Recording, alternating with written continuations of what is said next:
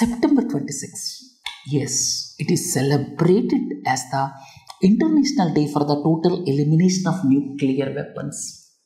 Yes, since around 2013 or so, this September 26 is celebrated as the International Day for the Total Elimination of Nuclear Weapons because a high-level conference was held with United Nations in 2013 on September 26. That is being commemorated as the ideal day for eliminating the total nuclear weapons. But it appears utopian dream. It's very difficult to implement. It is still remaining as an ideal in between 2021 January 22. The TPNW came into force. That is Treaty on the Prohibition of Nuclear Weapons or the Ban Treaty. All nuclear weapons are to be prohibited just like biological weapons and chemical weapons. That is the ideal of this Ban Treaty or TPNW. And on January 22, if I am not wrong, in 2021, this came into force. But unfortunately, several countries, NATO countries, except one country, NATO countries not signed.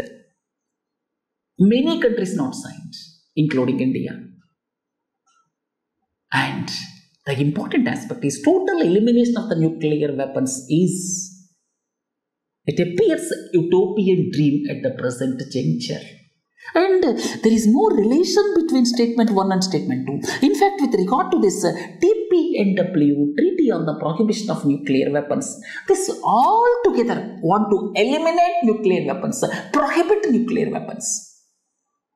About this Ban Treaty, I would like to discuss in the current affairs on Thursday, and I am asking one more question in the next week prelims dossier. In fact, there is no link between these two. September 26 is celebrated as the International Day for the Total Elimination of Nuclear Weapons because of the simple reason on that day, high-level conference was held with the United Nations in 2013 in New York. And this Treaty on the Prohibition of Nuclear Weapons or Ban Treaty, this is the effort of the agencies of the United Nations along with several civil society organizations.